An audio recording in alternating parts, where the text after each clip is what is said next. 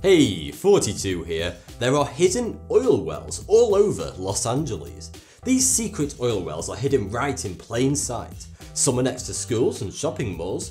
Some are discreetly concealed inside plain, boring old office blocks.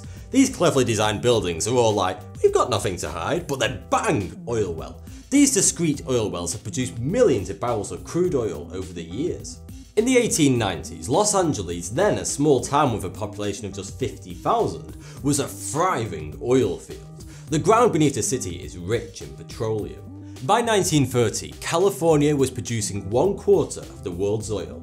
LA grew exponentially, and it is now one of the most densely populated cities in the world. Most inhabitants are under the impression that the oil industry that LA was built upon has mostly dried up and operations ceased long ago. But this couldn't be further from the truth. The bustling city still produces oil at an astonishing rate, and every year more secret oil wells are built around the city. Most of the time the local residents have no idea they are living near an oil well. In the 30s, when LA's oil industry was booming and people thought this sticky black crude stuff was the next best thing since the invention of canned beer, 95% of Los Angeles residents actually voted for a law that allowed oil wells to be placed in one's own backyard. Could you imagine that today? Congressmen would be scalped and lynched by an army of angry soccer mums at the slightest mention of such a law. But because of that 1930s law, today every quiet suburban LA neighborhood has its very own penguin-killing, vegan-hating black gold mine. The ability to hide oil wells behind or inside buildings is thanks to advances in technology, which means oil wells are now significantly smaller, quieter, more efficient and generally less messy than they were in the 20th century. Actually, due to advances in soundproofing technology, urban oil wells are now almost completely silent.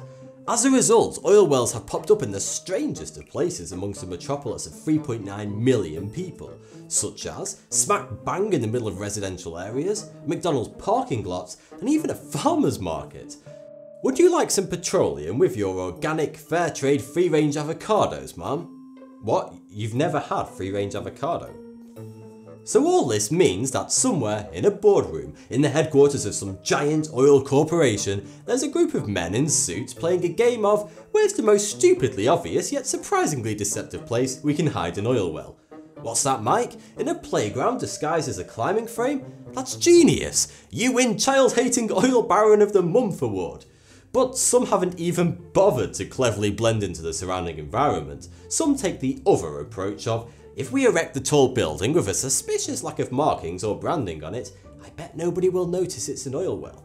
Today there are over 3,000 active oil wells in Los Angeles, and more are sneakily built by urban oil ninjas every year, like this one that was built directly in the schoolyard of one of the poshest schools in the country, schooling the little tyrants of the filthy rich at Beverly Hills High School.